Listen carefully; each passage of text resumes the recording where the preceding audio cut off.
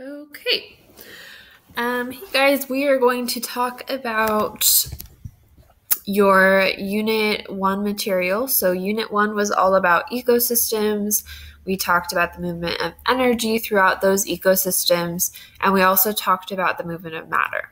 So talking about things like the biogeochemical cycles, that would be the carbon cycle, nitrogen cycle, phosphorus cycle, all of that stuff. So there is quite a bit of vocabulary that goes along with this unit, and you will want to be following along with some of that vocabulary in Quizlet during the week and making sure that you are comfortable with those terms.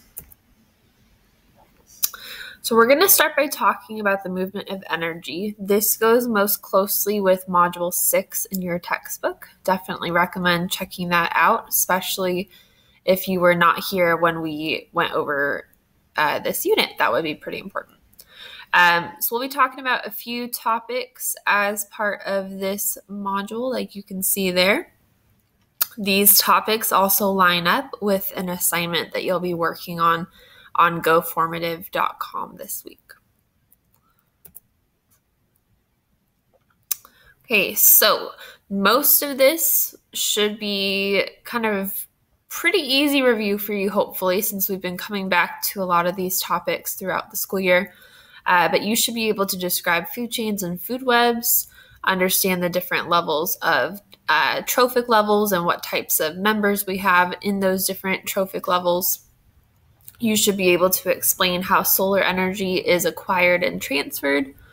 You should be able to explain how energy flows and matter cycles and kind of some of the main pieces of movement for those things. And you should be able to determine how the energy decreases as it flows through ecosystems. So starting off here, we are looking at food chains and food webs. Just remember that a food web is basically just a bunch of food chains put together. And so sometimes we'll look at food chains and look at the interactions between a few organisms, but we know that in real life, everything's a lot more complex in real ecosystems, which is why we look at these more complex ecosystems here and the more complex food webs that we have. So a food web shows the interlocking pattern of these food chains. Positive and negative feedback loops can each play a role in food webs. So when one species is removed, the rest of the food web and ecosystem can be affected. So for example, if we had a horrible drought and maybe there was no grass available whatsoever in this particular desert biome, the grasshopper might become more dependent on this cactus here, since that's another form of food that it also eats. And so, with that dependency on the cactus, maybe more of those cactuses will be eaten, a decrease in that population perhaps. Maybe on the other hand, eventually the grasshopper population decreases. Maybe there is not enough cactus left for the entire population because they're so reliant on the cactus. And so this population could decrease and potentially cause a decrease in the lizard as well. Okay, because of the different food sources that interact with each other.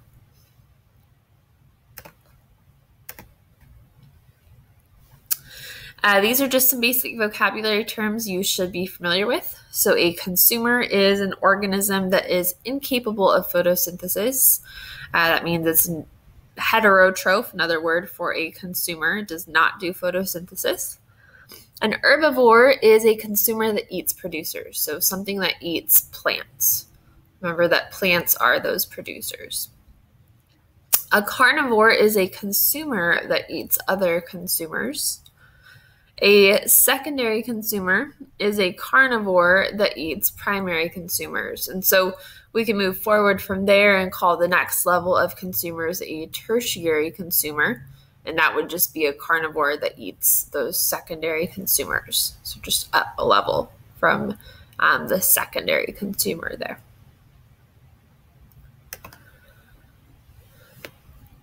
energy captured by producers, by those plants, moves through many trophic levels. It's a key thing we need to understand here. So these plants are special because they are responsible for taking in that sunlight and they perform photosynthesis.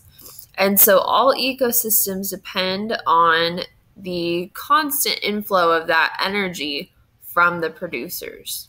Producers are able to take a bunch of that energy from the sun, not all of it, of course, but a bunch of that energy from the sun, and then they're able to pass that on through those different trophic levels. So above the producers here, we would have the primary consumers, something like a zebra, then our secondary consumers, something like a lion. In some ecosystems, you may have a tertiary consumer depending on the interactions you're looking at. But if we were looking at this food chain on the left here, there's nothing that eats the lion. So that would be just a secondary consumer in that ecosystem.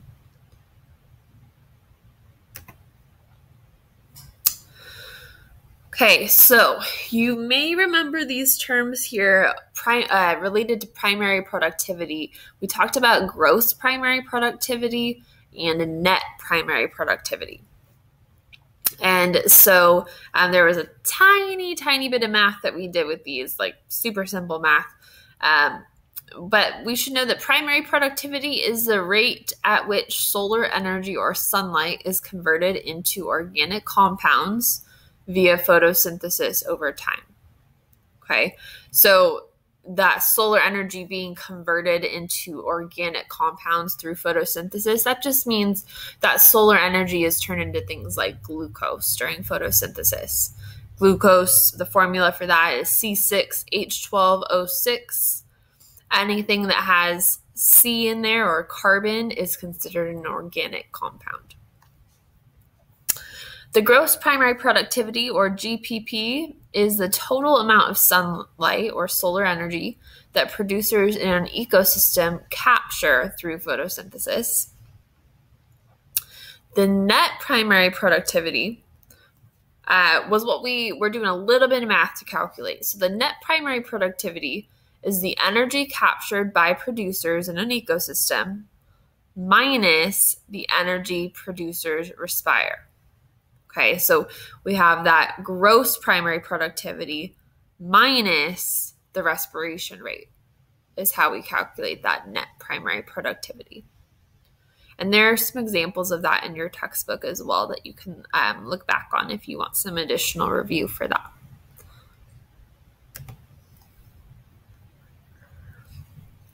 Okay, so be familiar with just the basic idea of photosynthesis and respiration. You should know, obviously, that photosynthesis takes sunlight, water, and carbon dioxide and produces that glucose and oxygen. Respiration is the opposite of that. So we take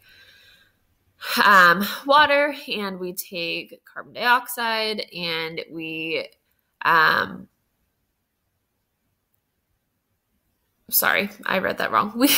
We take oxygen and we take glucose and we produce water and carbon dioxide and energy. And for respiration down here, that energy is in the form of ATP energy, which is that energy that living organisms use to live, grow, reproduce. All of our processes basically use up some of that ATP energy.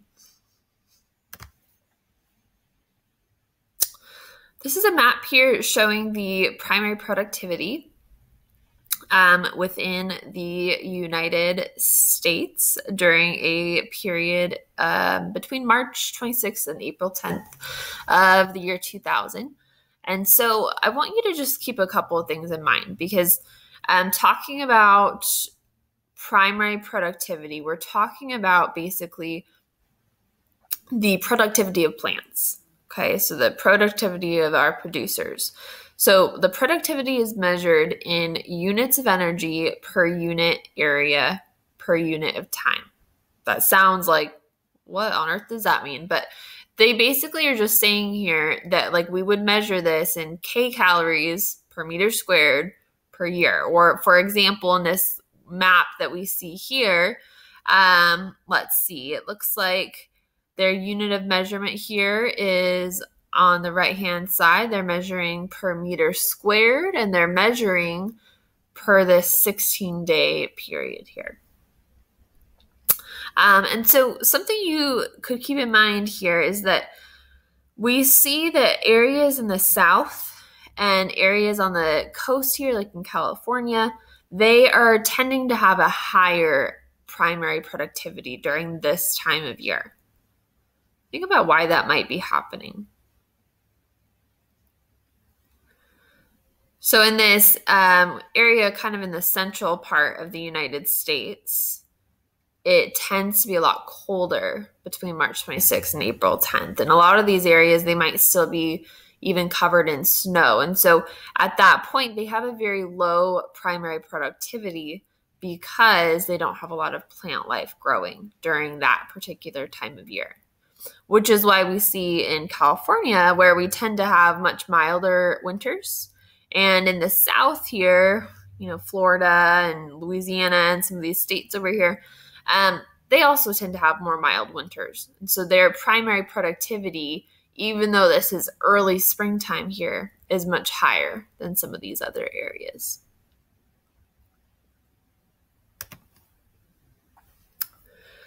So when we are talking about primary productivity and we're talking about producers, it's important to keep in mind just the idea of energy flow and the 10% rule. The 10% rule just means that only about 10% of energy transfers from one level to the next in an energy pyramid. And so we have the producers here on the bottom. Let's say they have 10,000 joules of energy.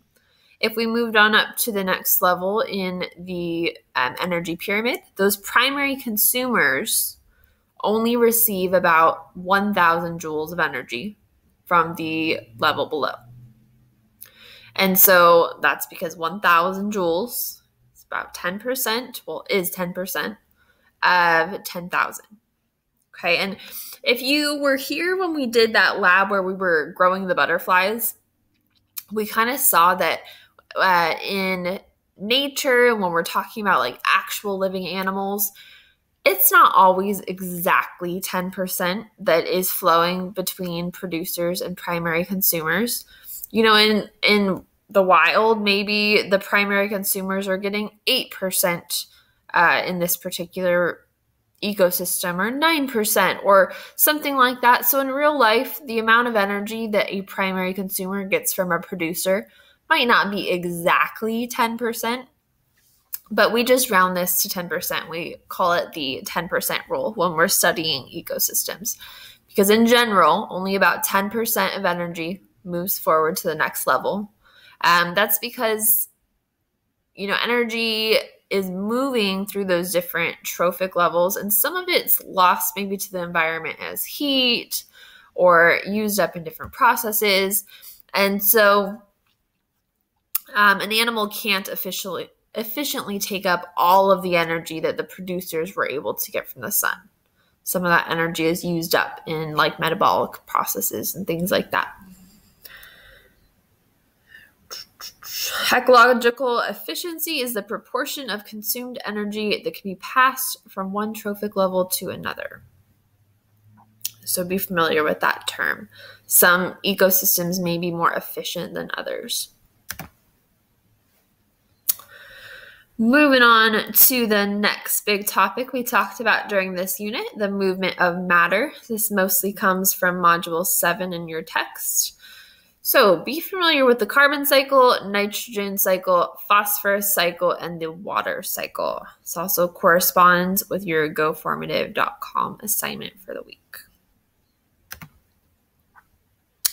So you should be able to explain the steps and the main reservoir interactions with each of these different cycles. So be able to explain, for example, where we get carbon, where we get nitrogen, how it moves. Does it move through air? Does it move through rocks? Does it move through, how are we having these different elements move through the world? How is this matter moving through different ecosystems?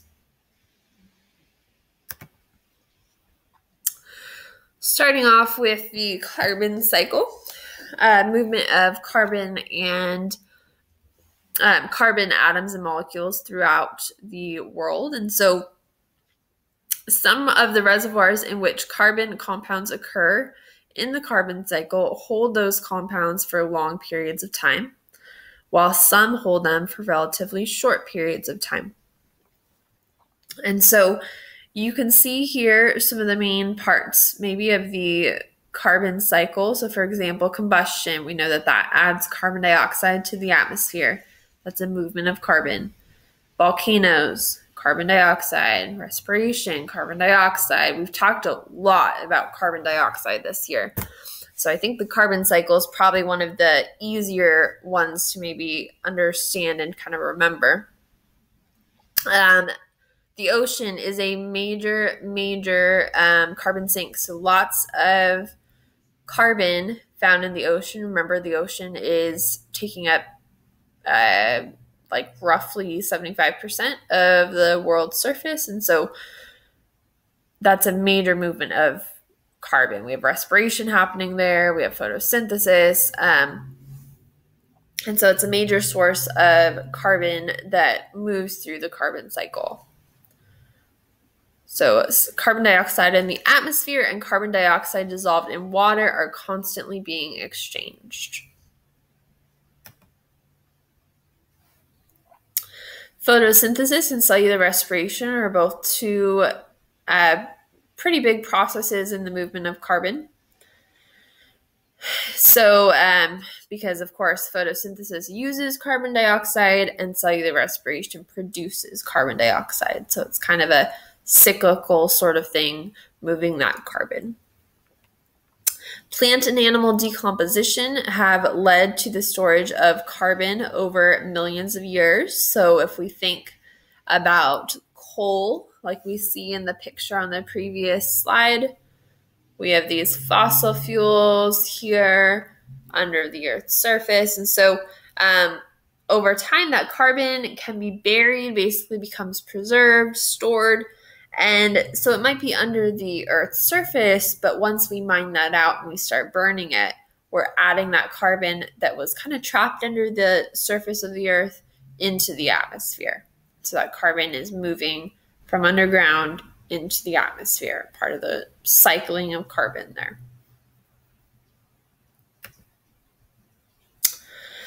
Next one is the nitrogen cycle. Nitrogen cycle is the movement of atoms and molecules containing the element nitrogen, obviously, between different sources and sinks.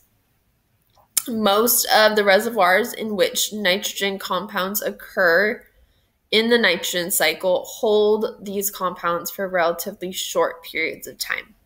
That's something to remember. So we talked about how in the carbon cycle, sometimes carbon is held for a long period of time. For example, when fossil fuels are being built underground, it's a long-term sort of thing, but sometimes it's short-term as well. Photosynthesis, respiration, those things are always occurring. Whereas when we look at the nitrogen cycle, nitrogen always kind of tends to be held for a pretty short period of time. So it's always moving pretty quickly here. Something to remember is that nitrogen actually makes up 78% of the air on Earth. So we always say we breathe oxygen, but the truth is a huge portion of our air is actually made up of nitrogen. And so the atmosphere is a big part of the nitrogen cycle as well because of that.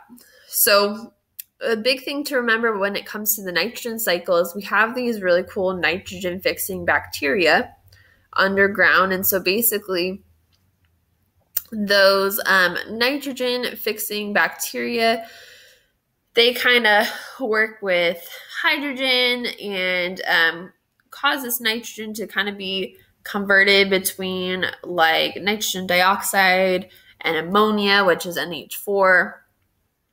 And so that basically helps the nitrogen to be taken up by plants.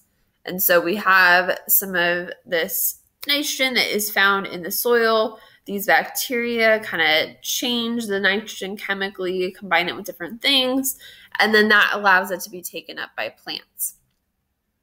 And so that's where you see a simulation here up on your diagram there. And so plants use that nitrogen. It's an important thing that helps them grow. And then we also have this denitrification process that happens as well that's going to release some of that nitrogen back into the air. So it's a continuous sort of process. Nitrogen ends up in plants like you see in this bottom diagram here. And then we have the plants being consumed by animals. And then through those different processes, nitrogen is kind of constantly changing form between some of these different molecules.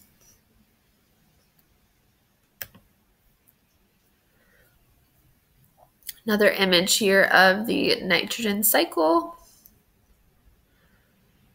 This is actually from your textbook, so you can look at Module 7 a little bit closer if you want some extra review of the nitrogen cycle.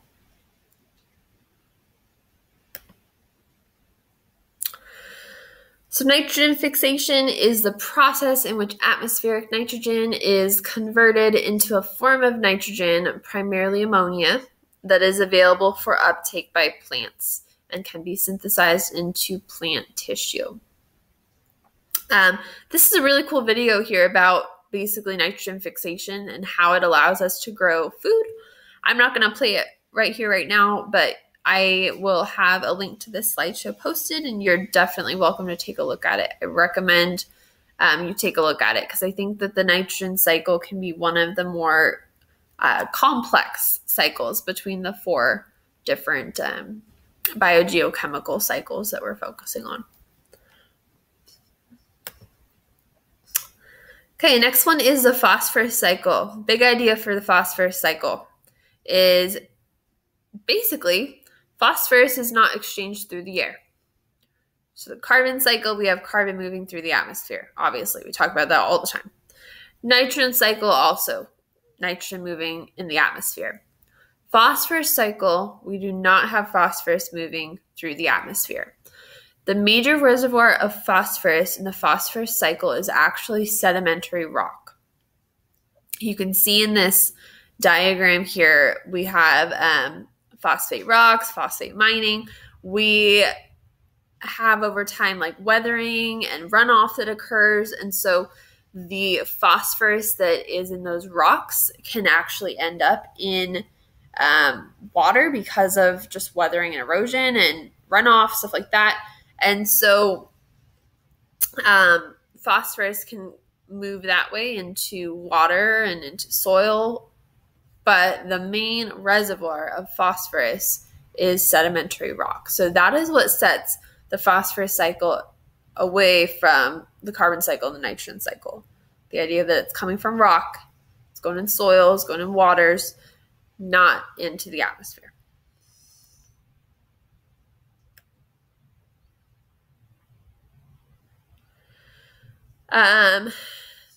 So there's no atmospheric component in the phosphorus cycle, and the limitations this imposes on the return of phosphorus from the ocean to land make phosphorus naturally scarce in aquatic and many terrestrial ecosystems.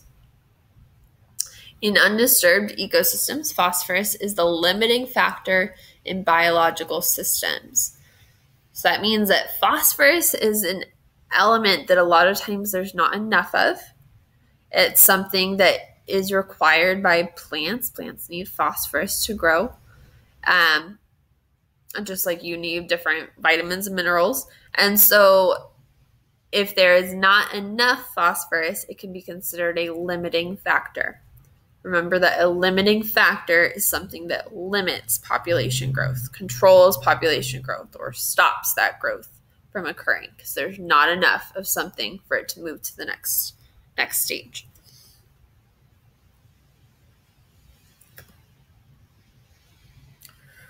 Okay, next one is the water cycle. I think this is the easiest one. It's one you've probably talked about even in elementary school a little bit. Water cycle is powered by the sun.